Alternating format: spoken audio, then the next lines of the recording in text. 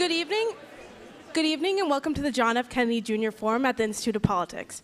My name is Cynthia Garcia and I'm a first year at the college studying social studies and economics, and I'm a member of the JFK Jr. Forum Committee. Before we begin, please note the exits on both the park side and the JFK street side of the forum. In the unlikely event of an emergency, please go to the exit closest to you and congregate at the JFK Park. With that being said, please silence your cell phones and welcome me in giving a warm welcome to Praveen Kumar.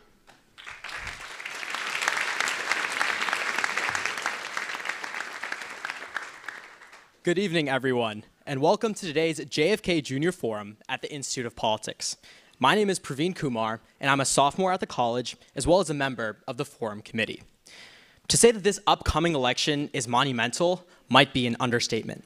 71% of Americans believe that, on issues that matter to them, their party has been losing more than winning. This election will undoubtedly determine our policy stances for years to come on key issues such as the economy, abortion, our southern border, and foreign policy, just to name a few. 2024 is also the year of elections. Over 4 billion people in over 50 countries are expected to cast their ballots in a year that's crucial for worldwide stability and democracy. In the US alone, the presidency, the House of Representatives, and 33 Senate seats are all up for grabs. Now, many of us are wondering the same questions. Which races are the most important and hotly contested? Which issues will influence and sway independent voters? How will our government structure be impacted by the results of this election? To provide us some perspective on the upcoming election and the future of our country, we have with us today an experienced guest. Former Speaker of the House, Kevin McCarthy, presided over the 118th Congress from January to October of last year. He served 2 terms as a member of the California State Assembly before being elected to the House. He served as the U.S. Representative for California's 20th District from 2007 to 2023 and the House Minority Leader from 2019 to 2023 before becoming Speaker. This discussion will be moderated by Dillon Professor of Government, Graham Allison. Professor Allison received the Defense Department's highest civilian honor, the Defense Medal for Distinguished Public Service for reshaping relations with Russia, Ukraine, Belarus, and Kazakhstan to reduce the former Soviet's nuclear arsenal. We would like to thank the Belfer Center for Science and International Affairs for co-sponsoring tonight's event. Now, without further ado, please join me in welcoming former Speaker McCarthy and Professor Allison.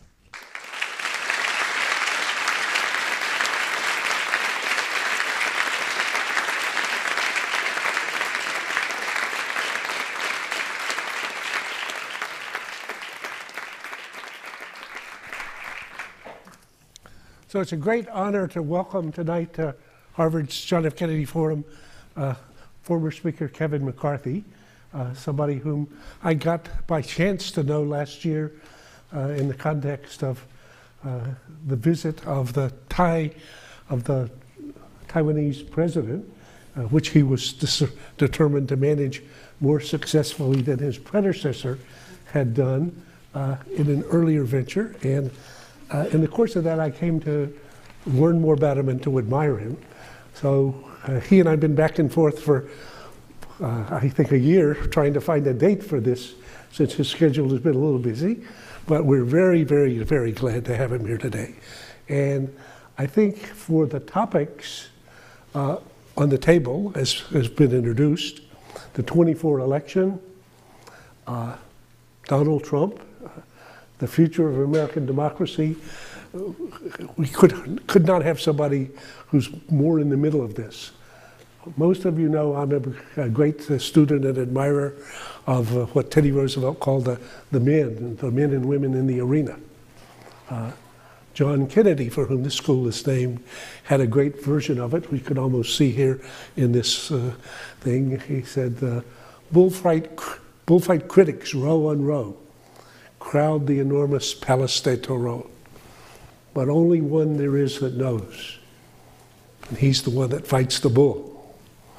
So Kevin has been in the ring, has been fighting for a long time, and has many chapters of a career to follow.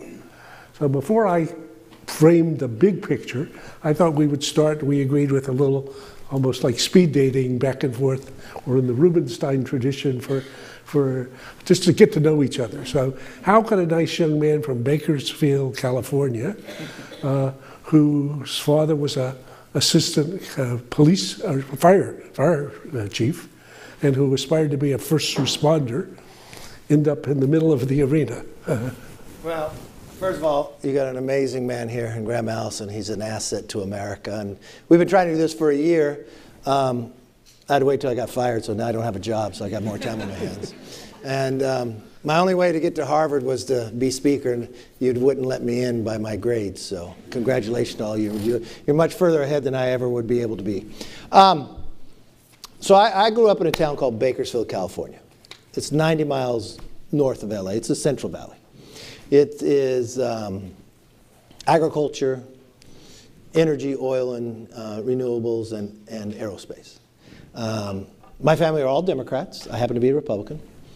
My family didn't have wealth, and I didn't have grades that great. So when I got out of high school, I went to community college. And they instilled in me a work ethic. Now, you could figure out how I met this man. He owned a liquor store, and he sold me beer underage, but he had a car dealer's license. And I talked to him one time. I said, if I gave you $100, would you take me to the LA car auctions? What happens is dealers get these trade-ins, but you have to be a dealer at the big fairgrounds. They'd bring these all in, and dealers come in and buy them for their lots. So he would take me there, and I would buy and sell cars, and I would flip them to pay my way through college. Now, it's illegal, but I didn't know it why I was doing it. Okay, so not from that premise. And when you go to community college, you go visit your friends who are away at college. My best friend was running back up at Stanford. I had some friends at SC, and I had some friends at San Diego State. So this weekend, I was going to go to San Diego State to visit some buddies. So I go pick up my friend, and we go to the grocery store so I could cash a check, so I could have some money for the weekend. It's a Friday night. The day before, California just started the lottery. So what did I do when I cashed a check? I bought a lottery ticket, and I won the lottery. True story. I was one of the first winners in California. Now, this was scratch off. This wasn't millions. The most was $5,000. But put yourself in my place. This is before you were born. It's 1985. You're 20 years old. It's Friday night. You just won $5,000 when $5,000 meant something. And you're going to spend the weekend 10 minutes from Tijuana. Okay. So I come back. No cell phones back then, so I could run for office later. But just joking. I take my folks to dinner, nicest place. Brother orders dessert to make the price higher. I give my brother and sister each $100, and I take the majority of the rest of the money. There's some things you'll learn about. I love to take risk. I put the majority of the rest of the money in one stock. I do pretty well. I make 30% of my money in 6 weeks. So the end of the semester comes. I decide I'm going to take a break. I refinance on my car, I sell my stock, and I go and I try to buy a franchise. But no one will sell me a franchise. I'm trying to buy a Subway. But no one will sell me one because I'm 20 years old. Another thing about me is I never give up. So I go and I open my own deli. I build the counter literally in my dad's garage. 3 lessons I learned. First to work, last to leave, last to be paid. But I do really well. So at the end of about 2 years, I now have enough money that I could pay my way through college, and I wouldn't have to work as long as I went to Cal State. And no one in my family at this moment had finished a 4-year degree. So I sell my business. I'm going to college. I open up the local paper. It says, be a summer intern in Washington, D.C. with my local congressman. I do not know this man, but I thought he'd be really lucky to have me. So I applied. And you know what he did? He turned me down. But you want to know the end of the story? I got elected to the seat. I couldn't get an internship. I ended up being the 55th Speaker of the House. Only in America could that happen, right? I went back to this guy when he gave me a nice turn-down letter. And I said, you don't need to pay me. I don't need to go to D.C. I just want to volunteer. He said, I'll let you do it for a month. I did it for a month. When the month came, he said, I'll let you stay, but I can only give you $100. Fine, I don't need money. And that's what got me started. And I didn't think I would end up in politics. I thought I'd end up in business. As Graham talks, I was leader for the last 5 years. It wasn't an easy 5 years for my party. We lost the White House. We lost both cycles in the Senate. We lost governors. We lost legislators. But you know what? Where we won? We never lost in the House. I'm the first leader who never lost. Every cycle we won. But you know one of the things I'm most proud of? Is how we won. The Republican Party had elected the most women and the most minority Republicans in the history of America in the last 2 cycles. And I didn't do it in red states. When I became leader, Nancy Pelosi became Speaker. In those 4 years, picked up 5 seats in California, never lost one. Picked up 5 more in New York, 1 Oregon, 1 Arizona. In the places Republicans were losing, we were winning.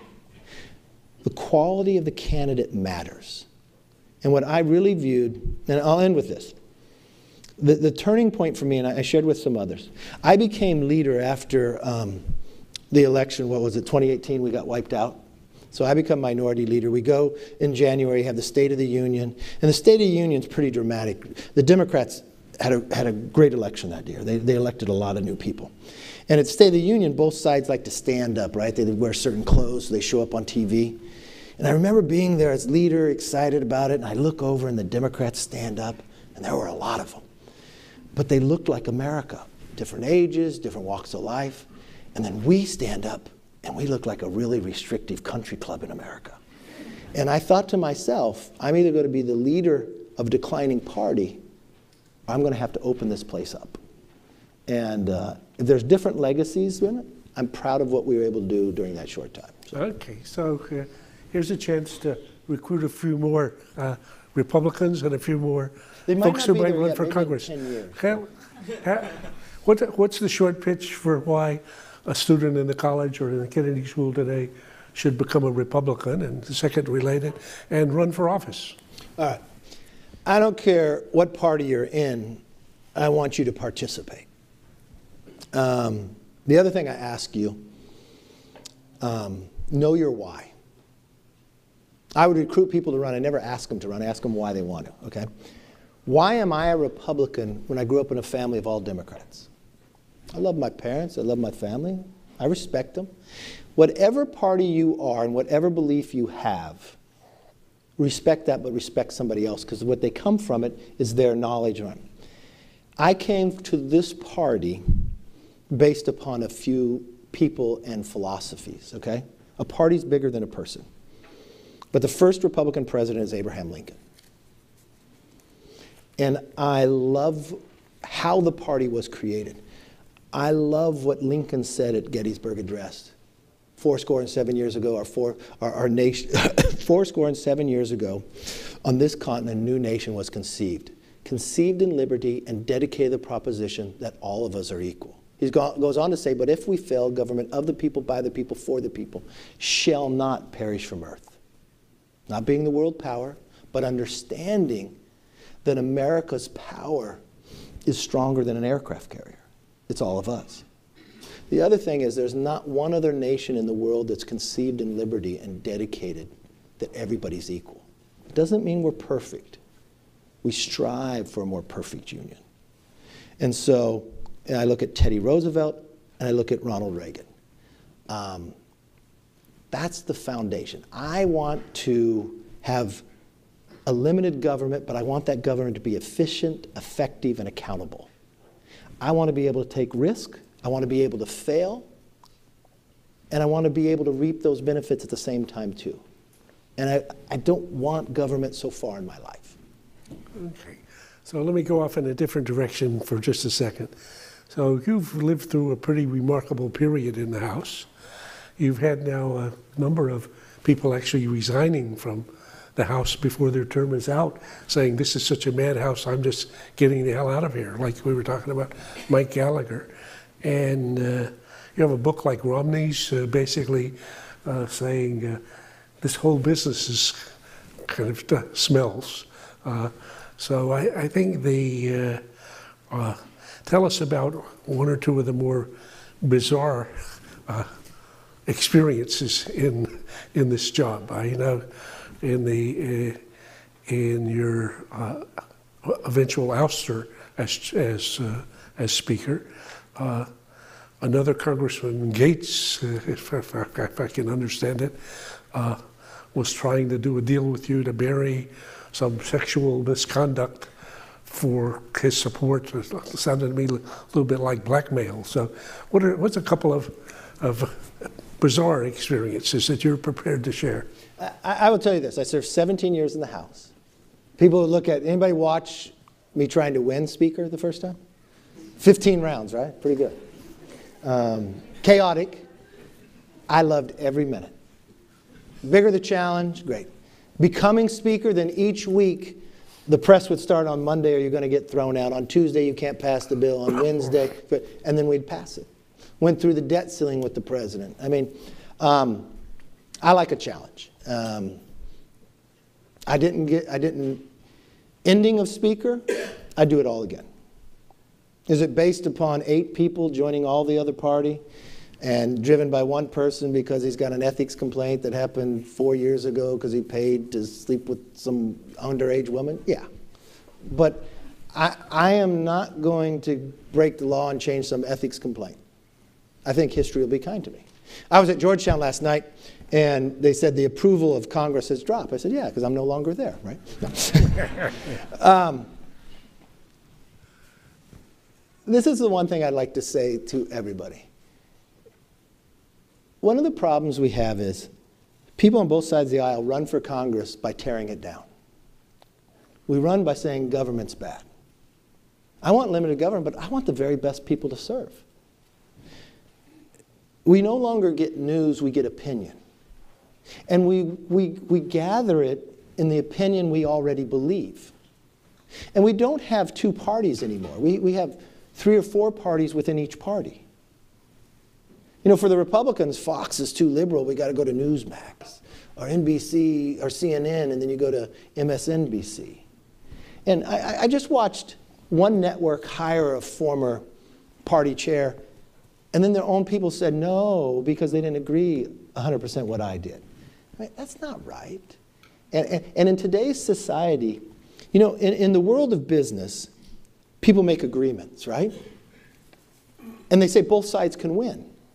In today's world, we think only one side should win, and you got to like almost destroy the other side. But the thing we have to sit back and remember, our government is designed that you have to have compromise. Both sides can win and walk out of it. And you know what happens when that happens? America wins. Now, earlier we had a conversation like Mitt Romney, Manchin, and Sinema aren't running again. I like all of them. Sinema and I, we work out together. She's really sharp. And if you say, who are the most bipartisan people in the Senate, you'd say those 3. But you would look at me and say, how bad Congress is that those 3 aren't running again. Well, why aren't they running again? Because they can't win. So I wouldn't look inward. I would look out to America. If these 3 people are the most bipartisan, we'd have to look at ourselves and say, then we're really not celebrating that. We're not rewarding that. Because they should be able to run for re-election and not be challenged. But they can't win in their primaries to get to the general. And look, I have this philosophy. The Senate is like a country club and the House is eating at a truck stop. All right? It's the way the founders designed it, right? We're up every 2 years, they're up every 6 years, we're revolutionary, our districts are smaller, we're closer to the people, we should reflect what the people think, right? And the Senate's supposed to kind of calm us down, right? It takes a little longer. This election, or I would say in the last 2 presidential elections, we did not go as a country and vote for who we wanted to be president. We voted against who we didn't want to be. If you elect your leader that direction, you give that person no mandate to carry out.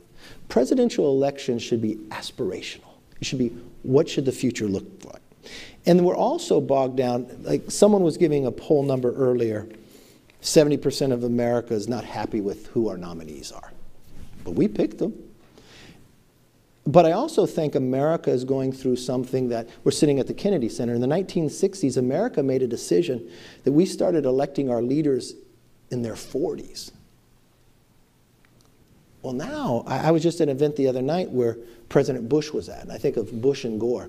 And they'll both tell you they're too old to be president, and they're both younger than our 2 nominees.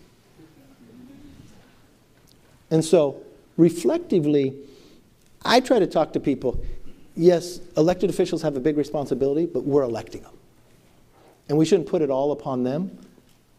Of the people, for the people, but shall not perish. We need to engage in a different manner. but I'd hope our engagement would respect one another's opinion, because it's based upon our own life experience why we come to this. And maybe you haven't had that experience then. And that's a walk in a time. And also from an approach that most of the bills we vote on, we vote pretty much bipartisan. Votes pass a lot with 300. We only reflect or spend time on where we divide. And anytime we come to an agreement, one side tries to sell, they won this way, I try to sell, I won that way. I'm saying, yeah, they won certain things, we won certain things, because that's how government's designed to play. So let me pick us up to the three big topics which you've already got us onto. So we have 2024 and what the hell is going on. And we have Trump and the future of the Republican Party.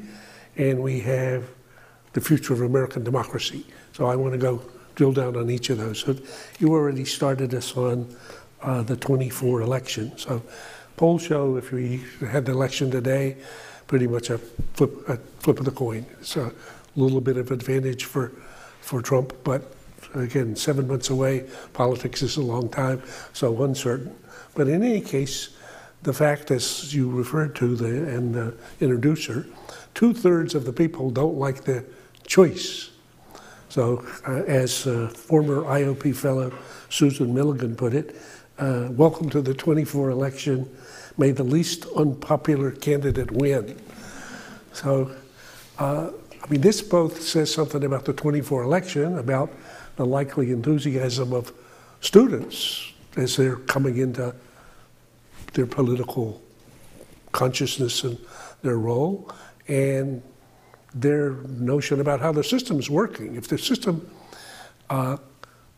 which is working in the way that it currently works, serves up to you two candidates, and your only question is which one you dislike more, that doesn't quite seem like a healthy political system. So tell us how you're seeing the 2024 election in that context. Okay, can I answer this question as kind of a political scientist? Just give you data to what I think would happen today. And I'd use you as a focus group if you'd be willing to do that. Sure. Okay, will you willing to do this? Okay, I'm not going to ask you who you're going to vote for. Take that out of your mind. I want you to think, if you had to bet, who would win? Not who you want to win, not who you're going to vote for, but who you think is going to win. How many people here think Joe Biden, if the election was today, is going to win re-election? So raise your hands. Raise your hands. Okay, we're done. How many people here, again, I say this as, it's not who you're going to vote for, not who you want to win, who you think is going to bet money. If you were to bet money on election today, how many of you think President Trump would win? Now, would it be fair to me if I asked a simple question? I won't do that to you. How many people that here would vote for President Trump, that arms would be lower than that rose the hand? Now, if I look at the last election between these two men, President Biden won the election by 48,918 votes. His favorability rating was +10, and Trump is exactly in the polls where he was in the last election. But Joe Biden's favorability rating today is -20. So I kind of disagree with Graham. If the election was today, it wouldn't be as close, and I think President Trump would win, sheerly on data. The Senate would flip. The Senate is different than the House, okay? The Senate is not all up at once. It is an advantage to Republicans this cycle. The states that they're playing in, that doesn't mean that it's going to happen. The Senate Republicans should have won it the last two cycles. They lost both of those elections. But I think they win this one. They've got an advantage. Why? Manchin's gone. You only have to pick up one. I think we pick up West Virginia. It's trending that way. I think Hogan running in Maryland changes the course. It's a chess game. Democrats are going to have to spend a lot of money there. And Hogan has proven being a two-term governor, and he's not viewed as Trump. I'll give you one statistic data too. I was leader, and it's the last time it was a presidential election. and Joe Biden wins with 82 million votes, right? That should be a great night for Democrats, would it not be? How many Republicans did Democrats beat in the House that year? Anybody? 0. It was the first time since 1994 not one Republican incumbent lost in the House. But if you paid the Cook report, and I would always argue with them, $1,000, they would have told you we would lose 13 seats. Yep. They got the number right, the party wrong. Now, I went in that election night thinking I wasn't going to pick up seats too, but when I walked out, I knew it all along. I'm just joking, but I said that.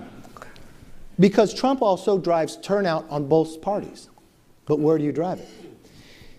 I believe it's easier in the House, despite the chaos that is happening right now with Republicans, they can actually pick up seats in the House. Why?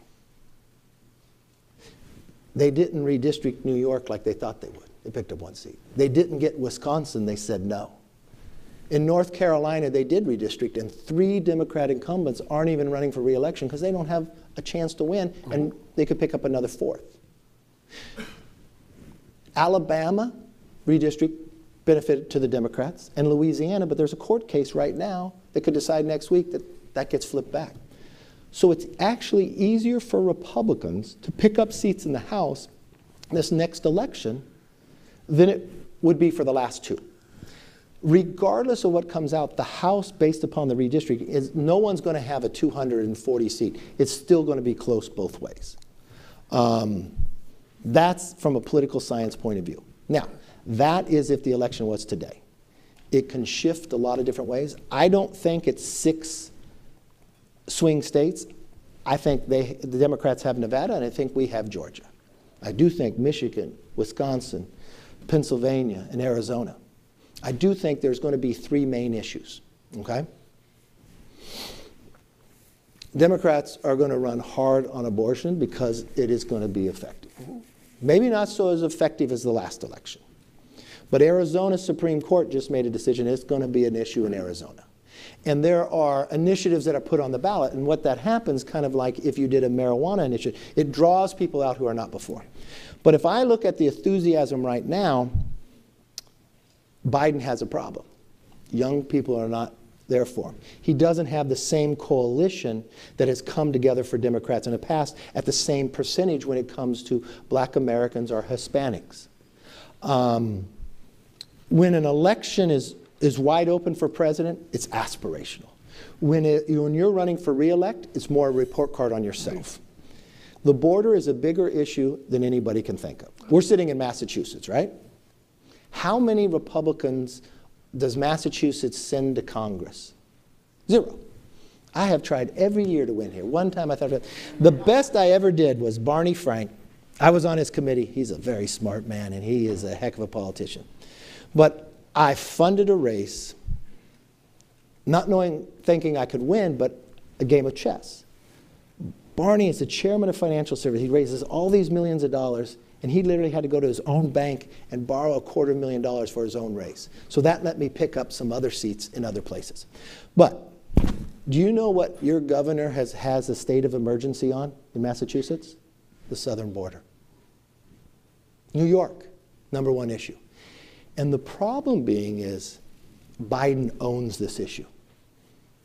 If he doesn't do something about it, I don't know.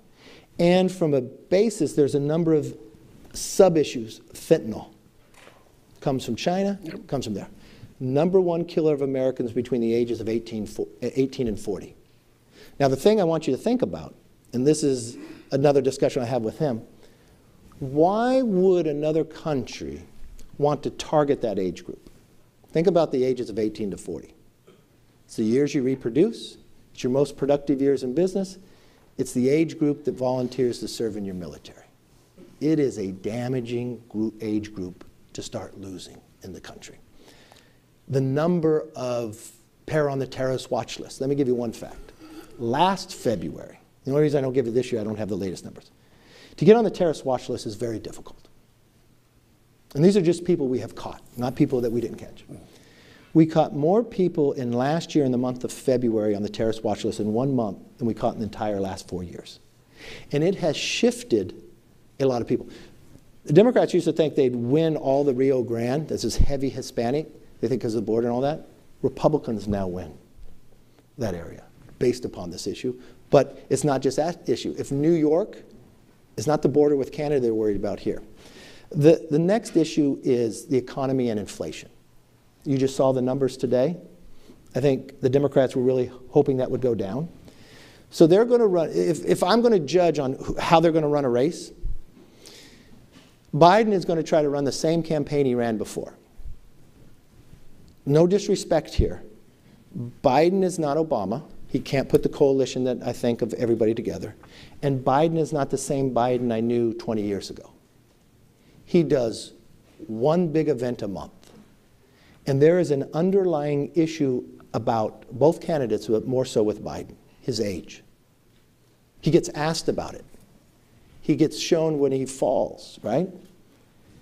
And he gets upset when people say something, so he puts an event together, and then he goes out and he stumbles. So he doesn't get the message he's trying to produce. He doesn't get the message he's trying to produce. It falls back on the report there. So that's a hard thing to overcome. So he's going to run a race about anti-Trump. That drew people out, and he was able to win last time. But Trump was the candidate. Trump was the president at the time, so it was a report card on him. So that's going to be a little more difficulty. Trump also has the court cases. So he's going to have to still go through that. Biden has more money, a lot more money. But you can make some of that up. There's going to be a lot of money played, but there's another internal issue within the Democratic Party, and that's Israel and Gaza. And when you're talking about Michigan and Wisconsin and only winning those by less than 100,000 votes,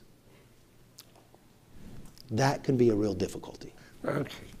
So this is I think we got a political science class, fantastic, I'd say, as an analysis of the dimensions of it. Very, very helpful. I've got some notes here. I have to try to absorb them. Let me pick it up to the next level, though, about what this says about our democracy. So, as was suggested in the introduction, I mean, when you look at polls about citizens' views of our democracy, they're depressing. So confidence in major government institutions, an all-time low. 26% of people say they have confidence in our presidency, in the Congress, in the Supreme Court. That's 10 points lower than 2020.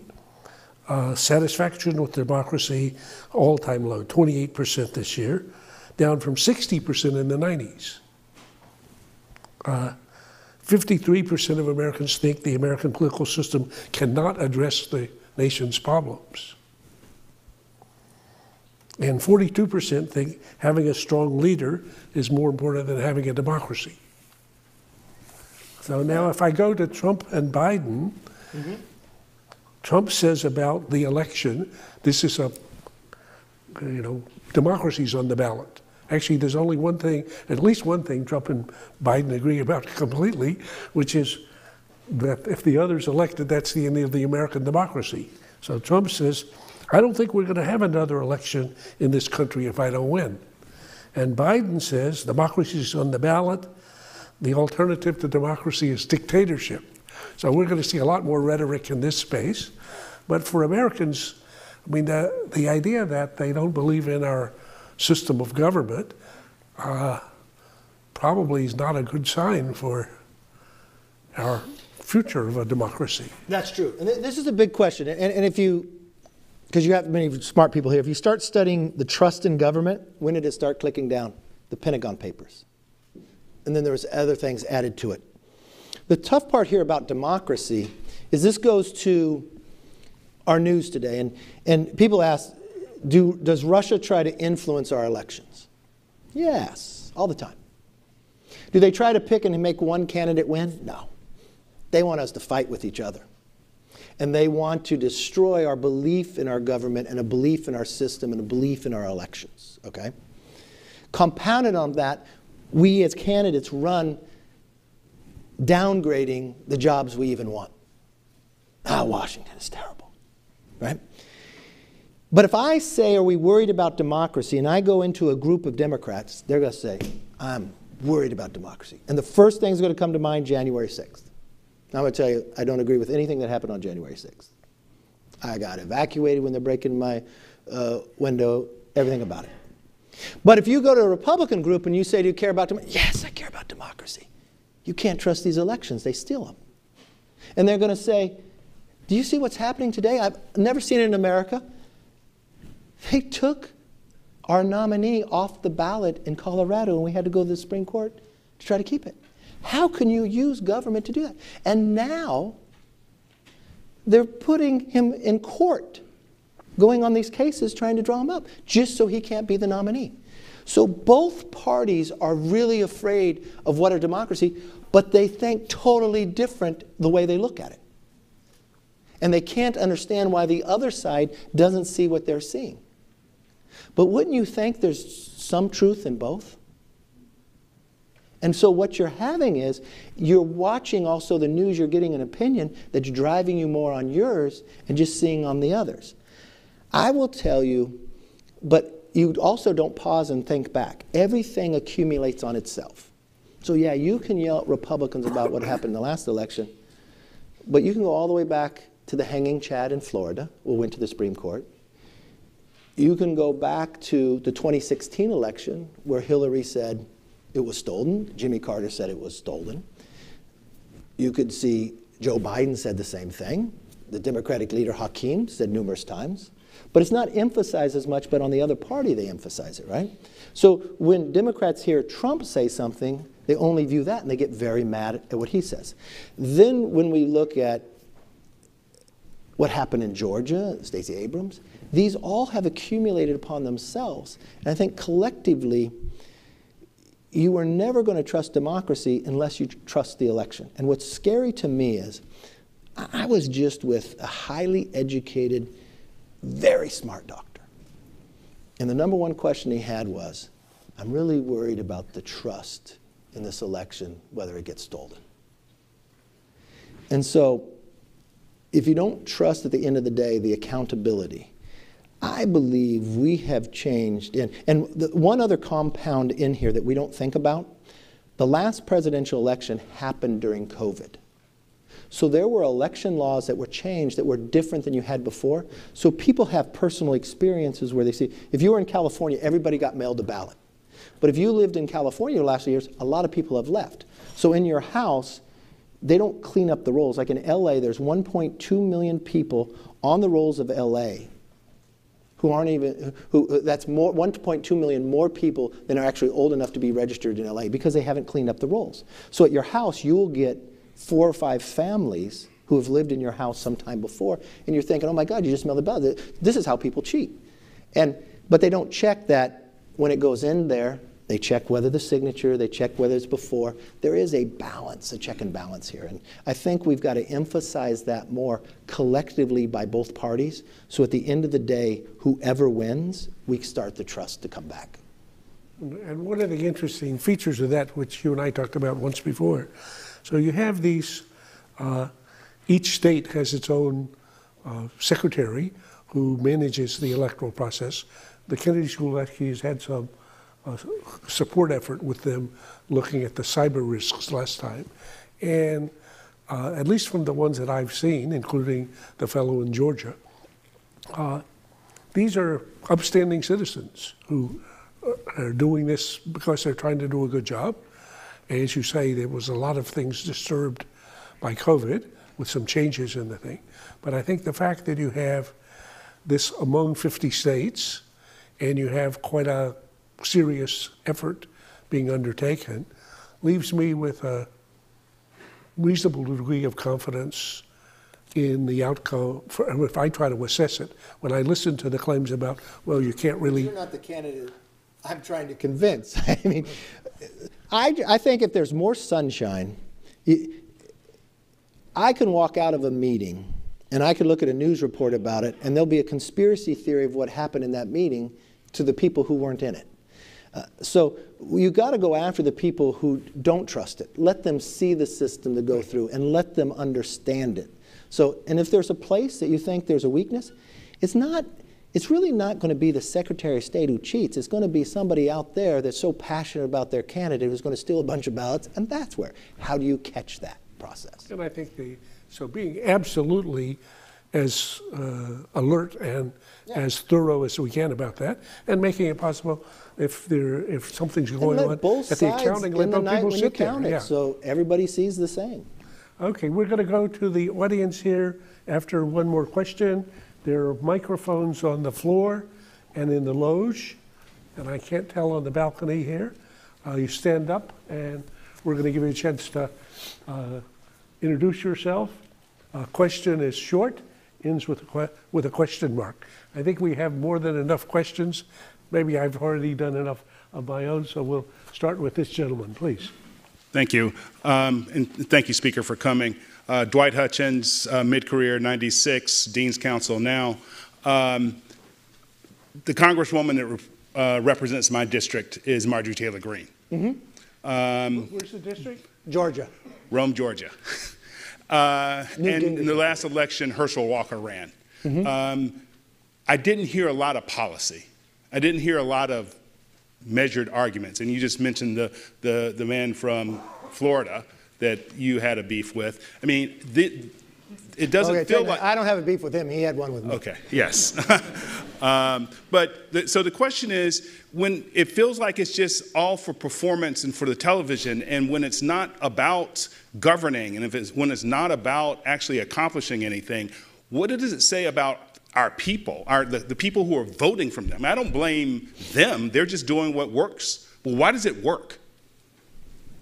Why do you run negative ads? They work, right?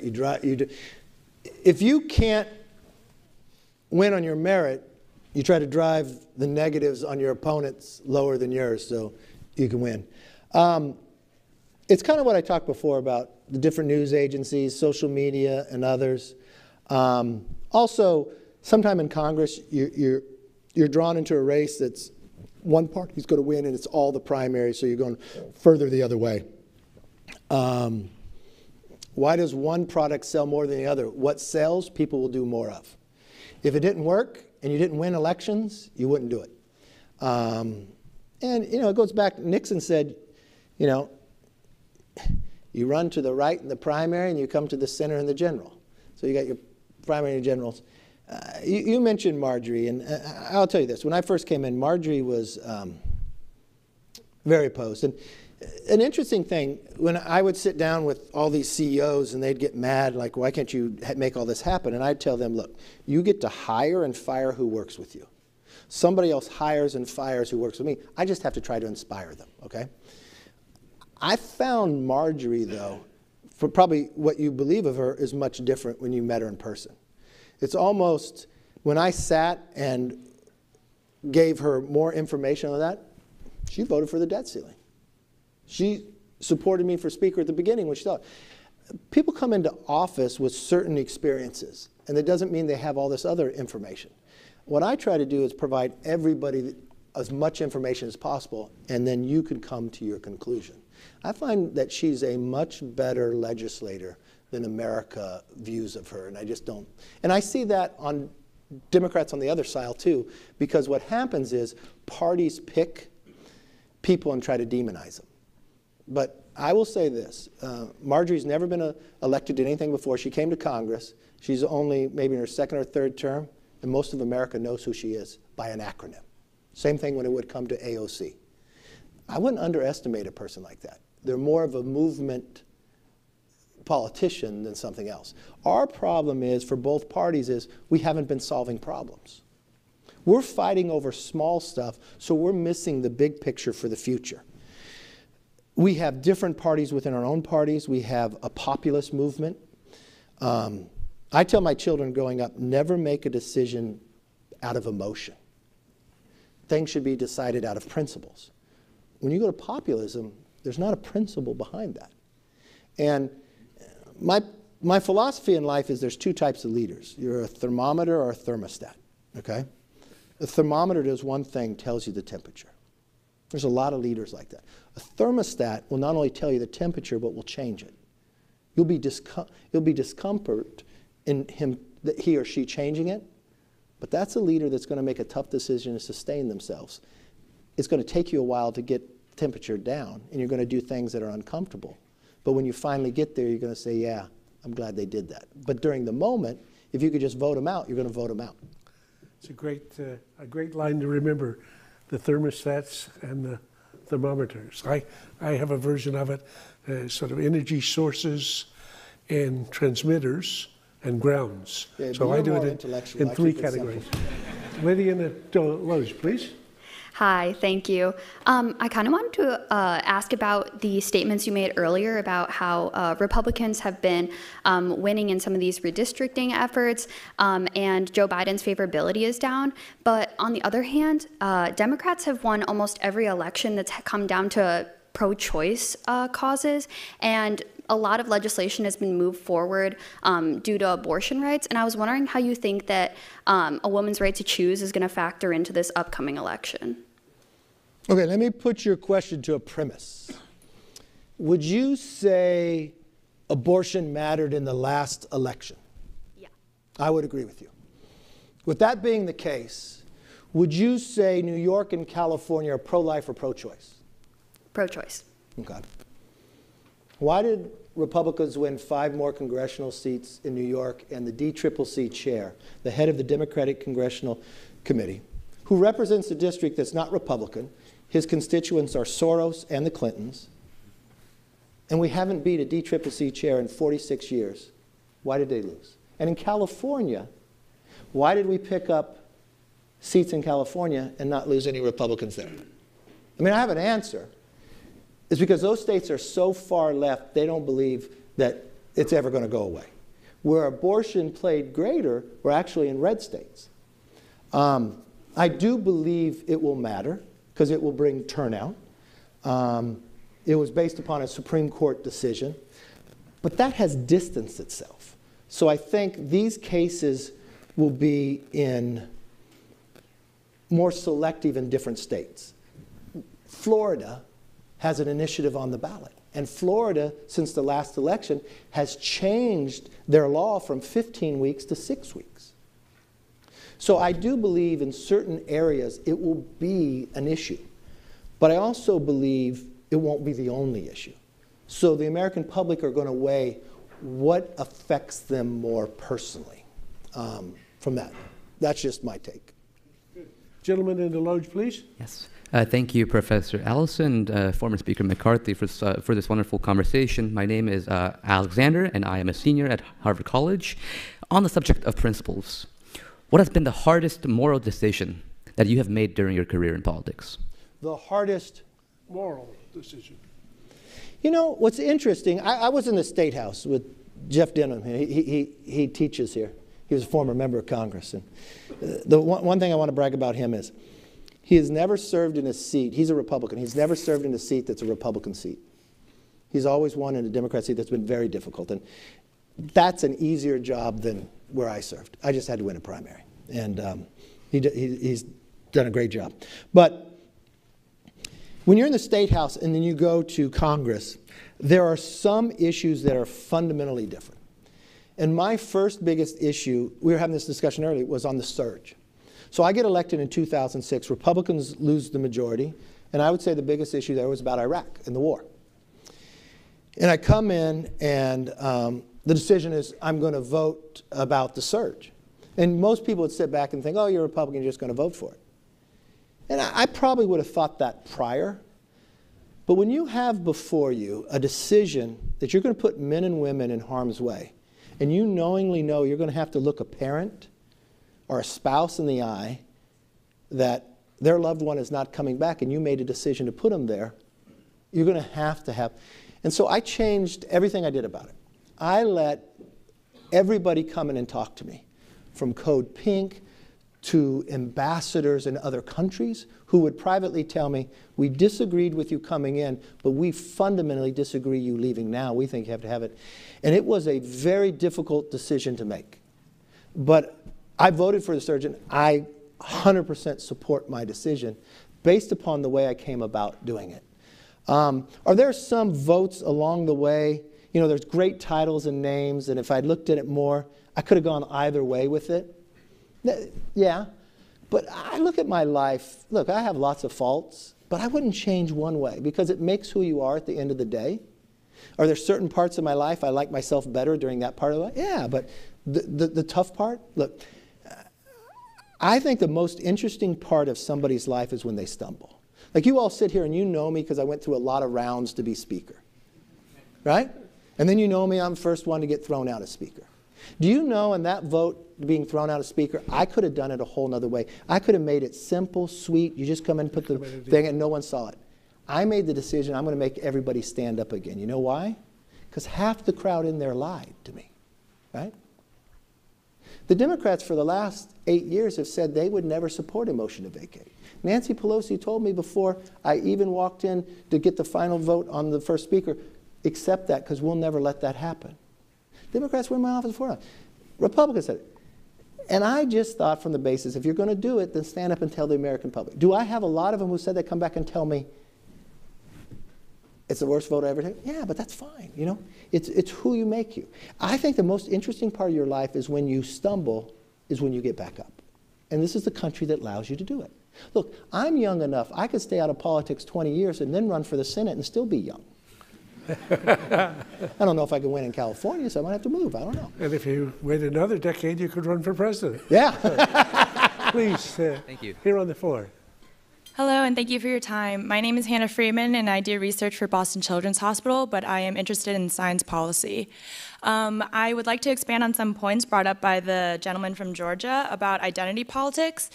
It seems as if we have shifted more towards or away from the merit of the policies, and in fact, politicians and maybe even voters are afraid to agree with people across the aisle.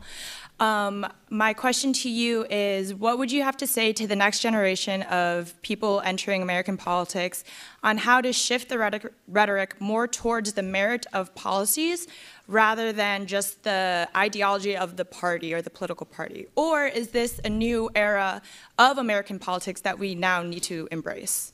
All right. First of all, thank you for what you do.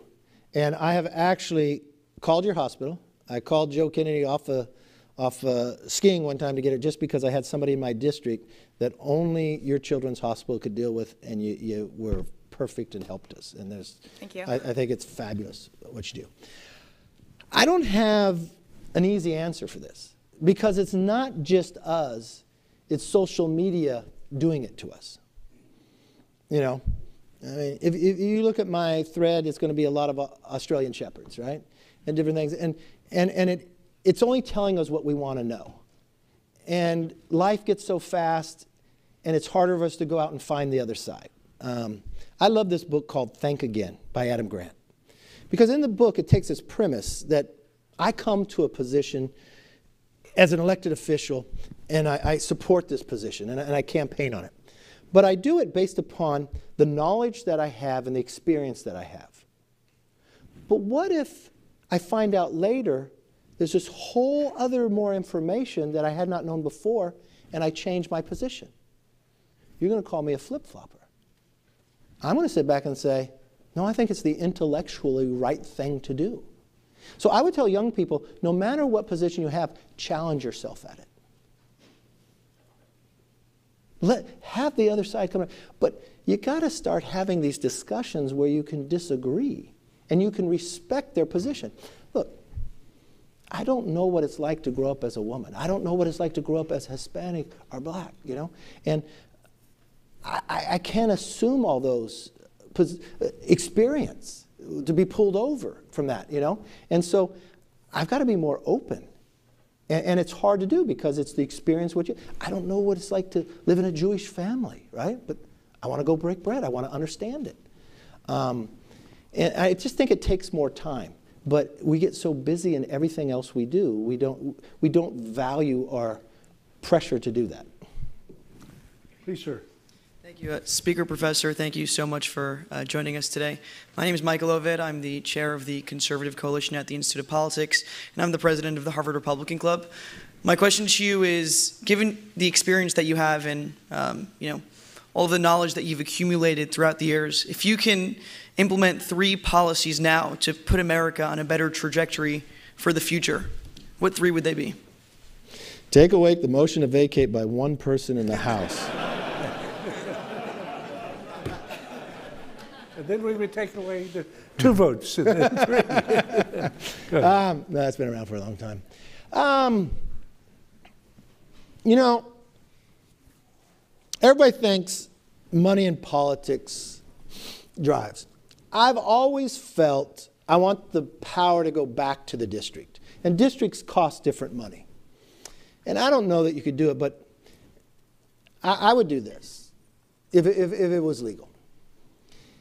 How do I empower the district more? Because what it would do would empower me to be in the district more, right? And a voter has more power, but you want to be equal. Trees don't vote, people vote. So could I say, I can't take $1 from outside the district till I get $1 inside the district? Right?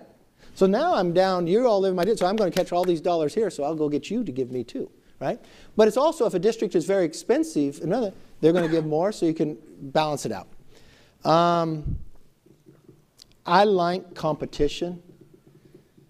Now we have the fewest number of competitive seats in Congress.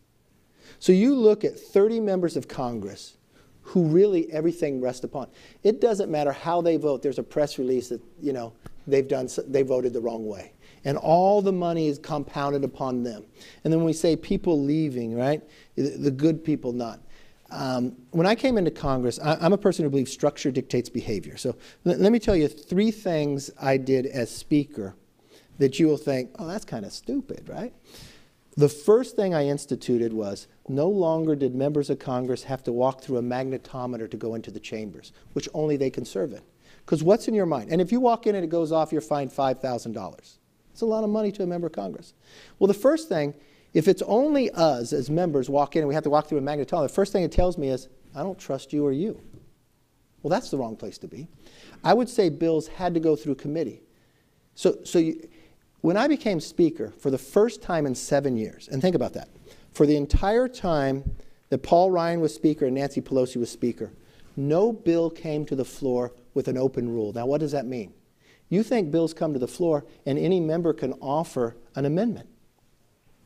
Just because you don't serve on the committee, you still have people in your district who care about it, but you don't have a voice, so then you get mad. When I became Speaker, we had the first time in 7 years a bill that was wide open.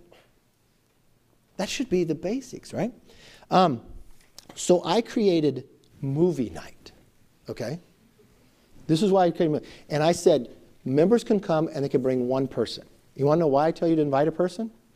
Because you're going to invite somebody pretty special back home. You're going to behave a little different. And you know what happens when you invite somebody back home? They want to meet people that they see on TV, so they don't care what party you're in. And you're going to interact. So what I did, I picked the movie we were going to watch, and it wasn't a brand new movie. We're going to watch Lincoln, okay? But we're not going to go to Lincoln first. In my office, the Library of Congress brought all this exhibit from Lincoln. They have this box of everything that was in his pockets the night he died. He had a $5 Confederate bill because he had been to Richmond. He had 2 pairs of glasses, but he was a conservative, so they were broken, and he put his own twine together to hold them together, right? And we do these writings of Lincoln in his handwriting, right? It's powerful. And so you would see that, and your guests would interact, right? And you know that's interesting? Every Democrat guest wanted a picture with me, right? Because they see me on TV. And I'll guarantee you they walked away and said, he's a lot nicer in person, right? And then before we watch the movie, we go into theater inside Congress, which we never show a movie. I have Doris Goodwin. Why? She's not one of my party. She's a Democrat. She wrote The Team of Rivals. The whole movie is based upon her book. But her book is much bigger than the movie does. The whole movie is about the 13th Amendment, okay? And it's about Lincoln literally slowing down the Civil War victory because he's got to get the 13th Amendment passed because the Emancipation Proclamation won't sustain itself and the war will be for naught. And he doesn't just have his own party vote for it, but some of his own parties against him. He's got his own Freedom Caucus going, right, trying to stop it. And then he's got to get Democrats at the same time. And at the same time that he's debating and making this argument, he's not being forthright. If they ask him, well, this 13th Amendment, does this mean you're going to allow black Americans to vote? Oh, no, no, no, no. But he knows that's where that goes. But he can only move the country so far. And what I wanted to have happen here, so we have this whole discussion before the movie starts, and then we watch this movie, And then tomorrow we're going to walk onto the floor. And you know the chambers we walk into in that floor is exactly where the 13th Amendment debate happened and was passed. So all this other crap we argue about that doesn't matter, to try to rise people up. Then I had planned a carnival on the front of the Capitol. I had the Ferris wheel, I had the kids' games, right? And you're going to bring your family. What happens? Your family starts interacting. The kids don't care what party they're in. But then we're going to do games like at a carnival, right? But it wouldn't be Republican versus Democrat. It was one committee versus another, because what happens, the Republican and the committee are working together to compete against the other. And subliminal, they don't realize they can do that. I mean, I think the system was so broken after COVID. And in COVID, members didn't even have to show up to vote anymore. It was only started, I was opposed to it. Nancy Pelosi put it in because she believed that, you know, if you had COVID, you're afraid to come. But what happens was, somebody had some movie star got married in France, they were there. Somebody was voting from a boat, and then you weren't interacting. There were more votes by COVID, by proxy, than actually there. And if you don't interact with each other, you don't know each other. And so, from that premise, creating the structure to be different. And then, what I tried to do when I became Speaker, prior to becoming Speaker, there's 3 big macro issues that I'm worried about. We have a lot of problems. Our debt. Our debt's going to hit us in the next 7 years. This is the first time we paid more in interest than we spent on our defense. It just happened last time, okay? The education system in America. To me, it's the great equalizer. We're failing. It's China. He wrote a book about it. So there's a couple things I did. AI and quantum. A lot of countries are trying to capture it. Before I was just leader, I brought 10 members. No disrespect here, but MIT has a course that they teach every general in our military on AI and quantum. So I took 10 members, we went there, and I had them develop a course for Congress. And lots of times we'll write a bill, but we're opposed to it because of the other side. So what I would do when it becomes these big issues, the only time we as Congress come together like this is if we get a classified briefing, okay? So I decided I was going to start bringing us all together for big issues before we write it, and we're going to make it equal sides, and we're just going to start talking about it as a family so you don't oppose it when you first start, right? And then I had the courses built where I brought MIT to start teaching us about AI and about quantum. So look, Congress knows about this much about every subject, right? They're not experts in a lot, but we need to raise the bar. So how can I raise the bar of the members who come to serve and the intellectual knowledge that they have on these tough issues? And the last thing, when it came to China, I created a select committee on China. And I want you to understand why. I got the idea at the 75th anniversary of Normandy. And I was literally with Speaker Pelosi, and we were walking the grave sites. It's unbelievable. When you look at the names, all these men are about the same age. Different faiths, Star of David, Cross, and they all died about the same time. And you think as a policymaker, what could people in your position have done that day never happened? Well, if I read Destined for War, I know only 4 times of the 16 through the Thucydides trap, it didn't happen. So what can I do? Because those policymakers, it wouldn't be the week before, the year before, it'd be the decade before. So I went to Pelosi at the time and said, let's create a committee that's close in numbers so it's not partisan. Let's both decide like who to be on the committee. And it took me 8 months. She said yes, but then COVID happened. She didn't want to do it. So what I did, I decided I'm going to treat Hakeem Jeffries the way I wanted to be treated. So I brought him, before I told my own conference, I said, these are the members I want to appoint to this committee, based upon who they are. So you saw, I'm not playing games, this is serious. And I want you to appoint the same. And to his credit, he did. And with the Intel committee, I said, anybody on this Intel committee is going to have to go to MIT for 3 days to learn about quantum, but they have to do it together, Republican and Democrat. And when we install the new Intel Committee, I want you with me, Hakeem Jeffries, to talk to all of them together to tell them this isn't a place for politics. And if they have a question, they can go to you or they can go to me. It doesn't matter what party you're in, because this is too important. And to this credit, a year ago, when the president of Taiwan came to America, I didn't want to make it something that gave me notoriety. I wanted to make it something that's important. So I called this man. The first place I picked was where would we hold it. I wasn't going to go there because I didn't want to get involved in the elections because they were having elections coming up. So I picked the Reagan Library, not because of Republican, but the symbolism of the big Berlin Wall of us overcoming communism, okay? Then, to the Democrats' credit, on that committee, they all came. And we did this press conference outside, 150 cameras. Andrea Mitchell was there. And to the Democrats' credit as well, Trump gets indicted that day. So they're like, I got to stand up with you. I know what the press is going to ask. I said, no. I will not allow the press to ask one of those questions. I'm going to tell them up front, I will not answer that. This is not the day and this is not the place. And they stood with me. And Andrea Mitchell stands there, and Andrea Mitchell says this, and we have the Berlin Wall behind us. Republicans and Democrats are lying. We just met with the president of Taiwan. She says, you know, I was at the Berlin Wall when Reagan made that famous speech, and it brought tears to my eyes. And I am just as emotional today by seeing both of you there standing on this issue. Now, how many of you even heard that or knew of that? That was both of us working well together on what I think is one of the major issues we have coming forward. And if there's another legacy, it would be the Select Committee on China, what they've been able to produce together. And it's not about preparing for war, it's about not being dependent on war. So we could go on all evening, except we're supposed to stop. The folks are here saying 7 o'clock, cut. So working rules we went over slightly, but what a fantastic class and opportunity. And I think, Kevin, you can see we're a pretty receptive audience, so I hope we can persuade you to come back again. Let's say thank you very much. Thank you.